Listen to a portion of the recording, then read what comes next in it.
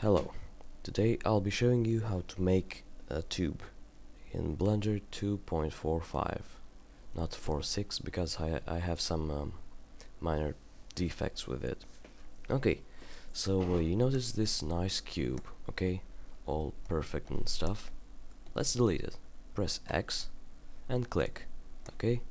Now let's go back to top view, 7 on the numpad, okay. Now we are going to add a weird curve called Bezier curve. So press space, curve, Bezier curve, okay? So the first thing you might notice, two segments, right? Pink, orange, and a curved line, okay?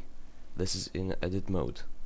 By pressing tab, you go into object mode, and you see only the curve. Okay, this is the only thing that actually matters now. Now let's go back to edit mode and editing, pressing F9 or just selecting this square. Okay, well, first I'm going to increase the resolution from 12 over here to, let's say, 56. Okay, and well, later I'm going to show you other options, but now we need 3D. Okay, you notice the curve has changed, it's now path, and you can modify it on all the 3 dimensions like this. Okay, so the basics in editing: G is for movement, G any axis for that axis, okay, scale S, again any axis, although this won't help in one vertex only, yeah.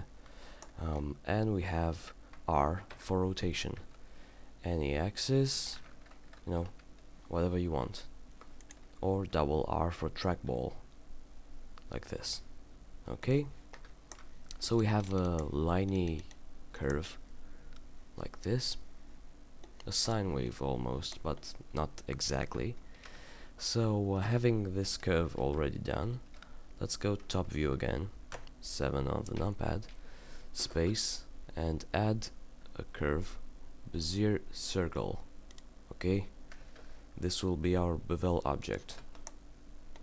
The curve will replicate this circle along the whole path thing. Okay, so that's how it works, I think, but we're going to name it differently. You know, select the circle if you haven't already, and go to editing. This thing changed its name. Okay, let's say X. Okay, object X. Now select the curve again and go into this little setting, bevel object. Now, what do you think we're going to type in? X, of course, yeah. And look at that, it's very nice. Okay, pipe-like, and we can still edit it live. Okay, so you know, just extrude if you want. By the way, that's by pressing E, as in Easter, and you know, just make your own pipe. I'm gonna try a weird thing, but I don't think I'm going to succeed.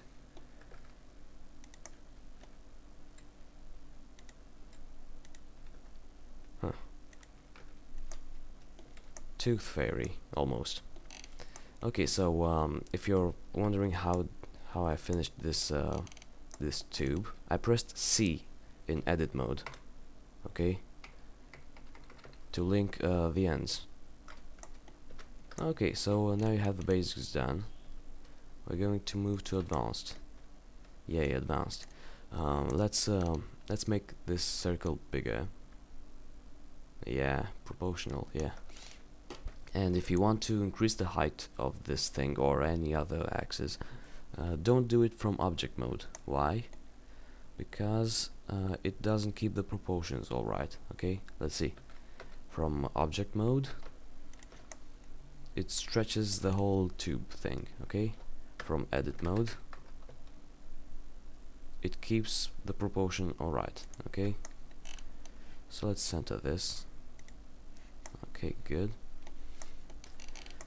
And let's delete this bevel object for now, because I'm going to do a path work, and that's kind of hard if you have obstructions. Okay, so select the camera and then shift right click on the curve. Now press Ctrl P to parent and follow path. It's all done. Okay, so press Alt A to see the animation, and you might notice it's a bit random like. Okay, so that's definitely not good. So we're going to increase the efficiency of this curve by moving the camera on the curve. Okay, actually it's 0 on the numpad is for camera view, Shift F is for fly mode, and double R for trackball. Okay, so that's for the fine adjustments. Let's see.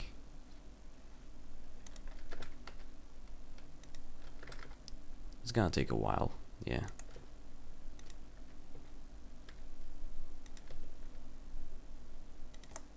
Almost there, right? Yeah, it's alright. A bit, fast, but never mind that. We're going to change that. Select the curve, and into editing, get this path length. Let's say to about 250. That's the total amount of frames one object needs to travel a whole course. Okay, so let's preview again. Still fast, but that's a wormhole, right? Now let's redo that bevel object thing, X, and let's preview. Yeah, it looks almost nice, yeah, but good enough for a start. We're going to hide this little thing, unless you can make convert to curve by pressing Alt+C and duplicating the path first, actually, if you want to make minor adjustments to the mesh.